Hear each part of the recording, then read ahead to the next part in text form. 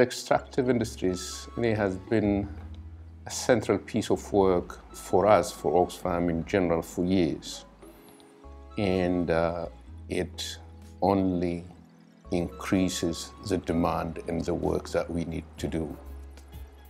It's a very important work in that we know very much that West Africa is very much endowed with a tremendous amount of extractive wealth, mineral wealth.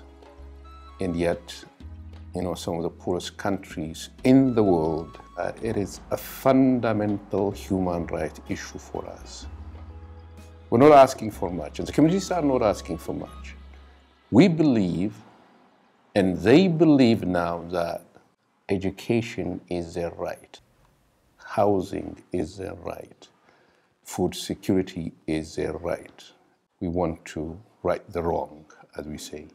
Oxfam travaille à plusieurs niveaux dans les pays où nous intervenons. Au niveau local auprès des communautés, afin d'abord de les informer quant à leurs droits, à la législation qui régule le secteur minier, aux opérations, à la compréhension des opérations minières, mais aussi à faciliter le dialogue entre ces communautés et leurs autorités locales, ou alors les compagnies minières, en créant par exemple des cadres de concertation où ils peuvent exposer donc leurs problèmes et discuter, participer à la prise de décision ou en tout cas contribuer même à la résolution des problèmes qui les affectent. Avec l'appui de la fondation Ford, Oxfam a travaillé avec les organisations de la société civile en Afrique de l'Ouest dans le but de promouvoir le cadre juridique et politique de la CEDEAO dans le domaine des industries extractives. La finalité de ce projet consistait fondamentalement à promouvoir le respect des droits humains dans l'exploitation des ressources minérales en Afrique de l'Ouest, mais encore à promouvoir la transparence et la redevabilité dans l'exploitation des ressources minérales.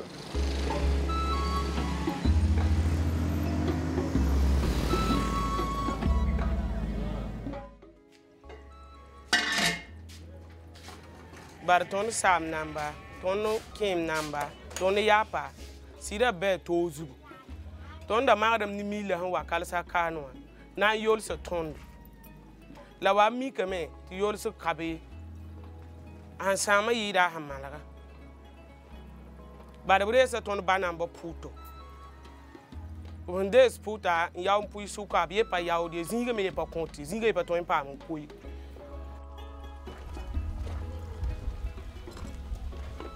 Nos murs sont défendus, même les maisons, tout est fendu. Avec les dynamites, avec les bruits des dynamites. Nos enfants ont été traumatisés. Parce que vraiment, la nuit comme ça et le matin, vraiment, ça bombarde seulement. Avec les enfants, vous voyez, c'est traumatisant. Et les maisons aussi beaucoup sont tombées même.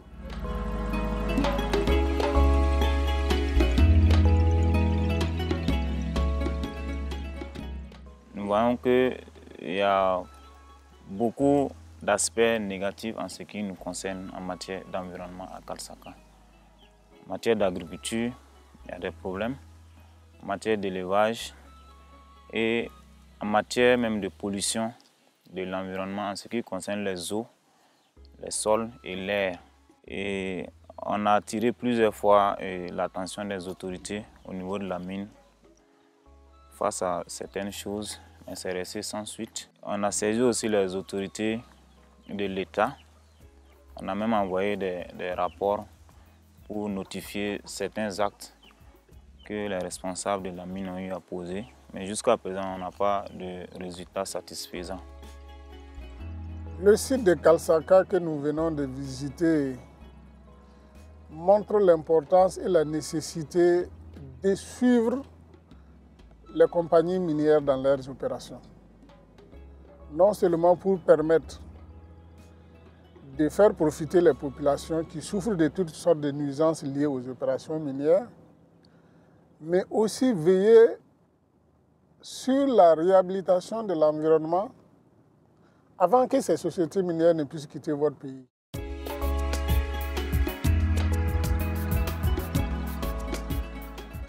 Nous avons mené une campagne de plaidoyer dénommée campagne 1% de l'argent de l'or pour le développement du Burkina.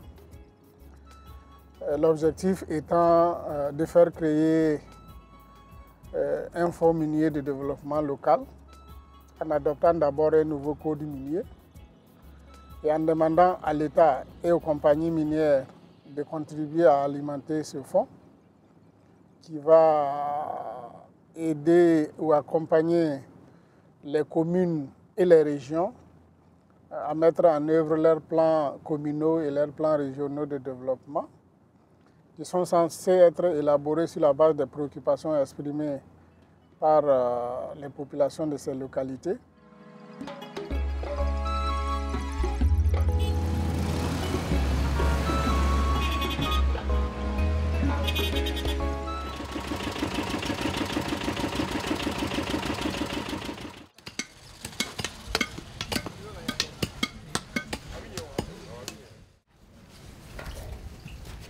N'an kɔni sera ka minɛn sɔrɔ k'an ɲɛda ninnu protéger, ka minɛn sɔrɔ min bɛ se ka kaba in cili nɔgɔya, ka minɛn sɔrɔ min bɛ se ka kɛ gan y'an bolo la, k'an bolo ninnu protéger. Vraiment o bɛ diya an ye kosɛbɛ. I bɛ kaba dɔ ci, kaba bɛ pan k'i sɔrɔ i disi la, dɔw bɛ se ka pan k'i sɔrɔ yan, kaba b'i sɔrɔ hali ɲɛ yɛrɛ la. Bon o kɔni o ye dekunba y'an kan. Mais n'an dahirimɛ b'a la, an bɛ o bɛɛ risque ta k'a kɛ. Voilà, c'est ça. N'an kɔni sera ka dɛmɛ sɔrɔ la, a bɛ diya an ye. Moi, mon changement, c'est de courir envers les ONG, de courir auprès de l'État pour que, d'abord, les trous qu'on a creusés, les méfaits de tout ce qu'ils ont dégradé puissent s'arranger un jour. Ça, c'est mon premier souci. Reboiser encore ce qu'on a coupé.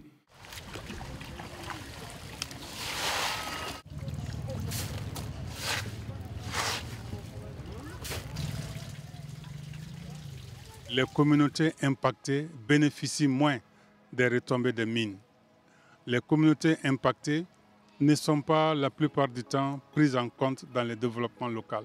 Ce que nous faisons dans ce cas, c'est vraiment encore la sensibilisation. Les conditions d'agriculture, d'élevage de ces communautés sont affectées. Aujourd'hui, les initiatives qui sont prises pour en tout cas mettre fin à la difficulté des communautés, mais on manque de transparence dans le secteur des industries extractives, c'est d'abord la région du Sénégal à l'initiative pour la transparence des industries extractives. Donc ce qui est devenu une réalité, parce que pour qu'on y arrive, chaque organisation y allait en tout cas de son côté. On s'est retrouvé en une coalition en 2011 et c'est ce qui a permis véritablement, dès que la coalition s'est mise en place, en 2012, le Sénégal a déclaré sa volonté politique. En 2013, nous avons adhéré et en 2015, nous avons publié le premier rapport. Et nous pensons que ce rapport qui est sorti en 2015 et qui a fait beaucoup de recommandations permettra de remédier à beaucoup de difficultés dans le domaine de la transparence dans le secteur des industries. Mais aussi, nous avons poussé l'État, accompagné l'État donc dans la révision du code minier. Oxfam has been engaged on mining sector issues in Ghana as far back as 2002. But the core of our work is focused on protecting community rights. So issues from human rights abuses, issues that border on compensation, issues that border on their livelihoods, issues that border on settlements are issues we look at. But beyond that, we also look at how do we empower these communities to be able to take on the initiatives on their own through our partners in country. Overall, yes, we've traveled far in terms of the advocacy involving mining. And we think that now that investors have become aware that it doesn't pay for them to just exploit to the point where community people will vote, it is in their interest, it is in the interest of government to sit and dialogue. Huge results have been achieved, but we need to do much more in terms of broadening our community base, we are not yet even in 20% of the communities where this work is being done.